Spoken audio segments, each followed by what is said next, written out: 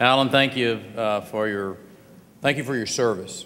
For 4 years, Alan has been the head of our Department of Public Safety, the chairman of that commission, and he and Steve and Nim have both. We're really blessed to have the three of those individuals and men and women not unlike them who serve our state, and so just thank you for your service. And as always, I'm honored to be among so many of you who dedicate so much of your time and frankly your life to keeping Texans safe. So that old Chinese proverb, General, is that may you live in interesting times. Certainly is true for the state of Texas, and we've had some of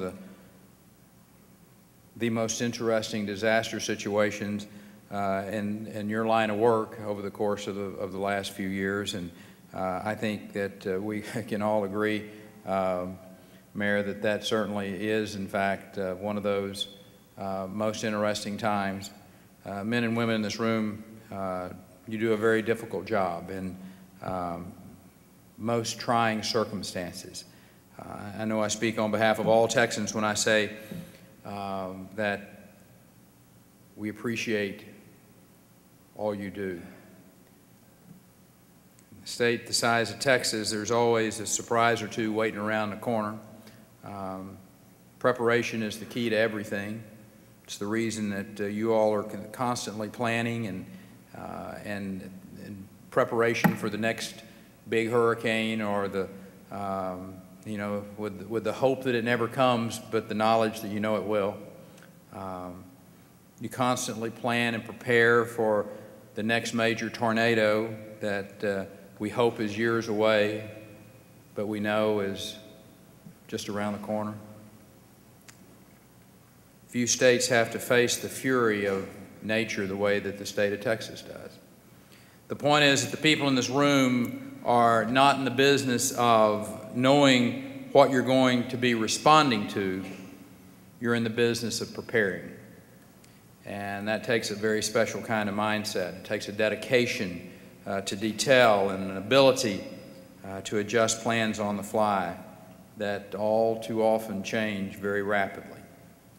We can develop fantastic plans and try to map out all the possibilities, but even the best laid plans are worthless unless there is hard work and skill of those who have been called on to carry out those plans.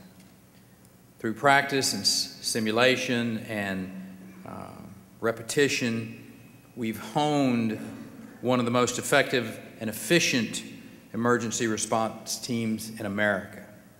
Truth is, there's no group of individuals I'd rather have on the other end of a phone call when we're facing that monstrous level 5 storm. The past year, we have certainly seen those types of events. It's been a year that we're not going to forget anytime soon. The sheer magnitude of the destruction that we saw in Bastrop, near Wichita Falls, outside of San Angelo. It was a fire season that I suppose has not been surpassed in modern history. I remember heading over to Bastrop last fall, seeing that great wall of smoke from one horizon to the other. It was consuming the horizon as far as you could see. More than 1,300 homes were destroyed in the Bastrop fire alone. Tens of thousands of acres. Statewide, wildfires destroyed more than 5,000 structures, almost 4 million acres of our state. For all of the homes lost and the businesses destroyed, the ranches that were consumed, the amazing part is that it could have been a lot worse. More than 39,000 homes in the direct line of those fires were saved. But at the rate those fires were spreading, the damage could have been substantially more widespread, and the citizens of our state and the loss of life could have been substantially higher. Holding the line between the flames and those communities were the courage and the conviction of many of you in this room.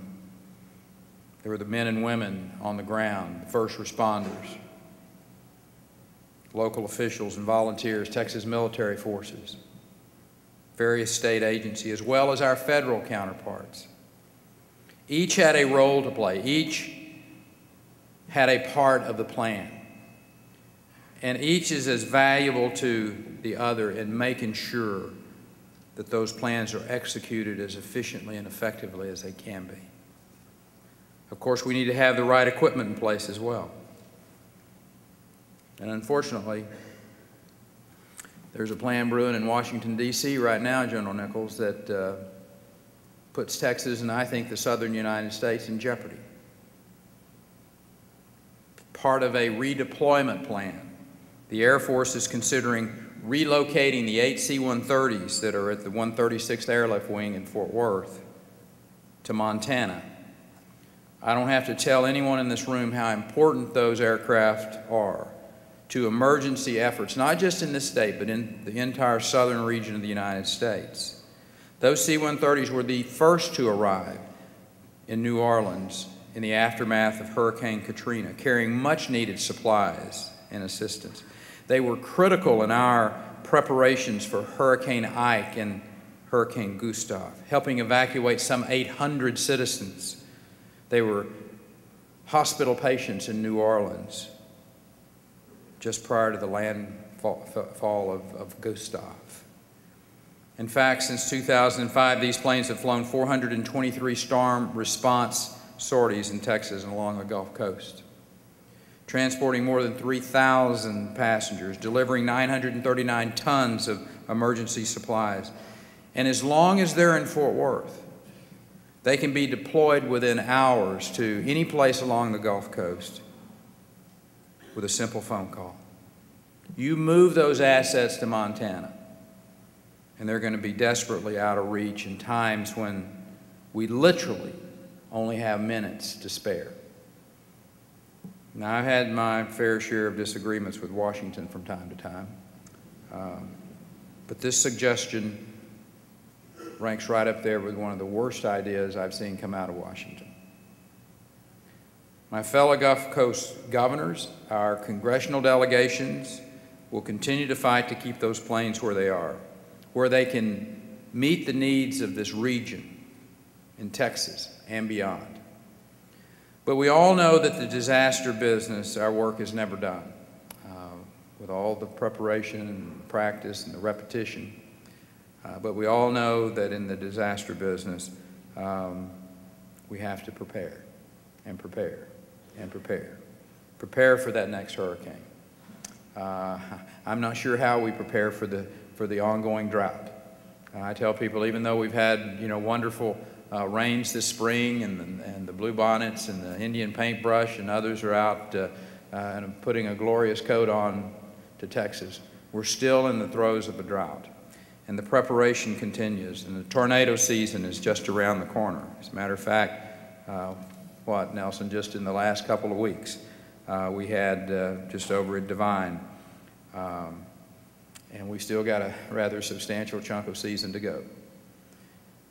And unfortunately, as I said, living in the desert Southwest, we kind of live between periods of nice rains interspersed with extended periods of drought. So look for another outbreak of wildfires this summer as we go through the rest of this year. The men and women in this room know better than anyone that our success at responding to all these types of disasters is a direct result of the continuing concept of adapting and refining our system and our refusal to take anything for granted or accept anything but the best. This conference, as always, reflects a golden opportunity for all of you to reflect on last year, to figure out what worked well, to discuss what didn't work so well, and what lessons can be learned. It's an opportunity for us to renew our commitment to deepening our cooperation with authorities, whether it's at the federal level all the way down to the local level. those who truly understand what the communities need in times of crisis, which is generally those individuals right at the local level. The best way to distribute our resources.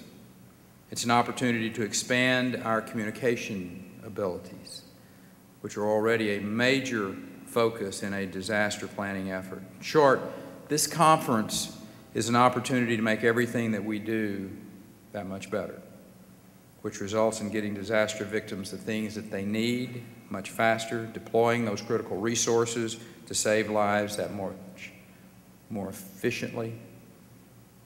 I've said it before and I'll say it again. Our emergency management team is the best in the world. And I want to thank all of you for being here today. Thank you for making Texas the best place in the world to live and to raise a family, to own a business. It's the best place to live when disaster knocks on your door. Because of men and women like you who are absolutely the best trained, the best prepared. Use this conference as an opportunity to express your opinion. I don't think that is a problem for most of you. But making your positions known is really important. As you've seen, particularly those of you at the local level, as you respond back up to the state and our federal counterparts. Call attention to the concerns that you have so that they can best be dealt with now and not when we're staring down a Category 5 storm off the coast of Houston, Texas. And again, I just want to say the state of Texas thanks all of you for what you do. I'm blessed to be able to be associated with men and women of your caliber, and what you do makes a difference in your citizens' lives. So with that, let me say God bless you, and through you may God continue to bless the great state of Texas. Thank you.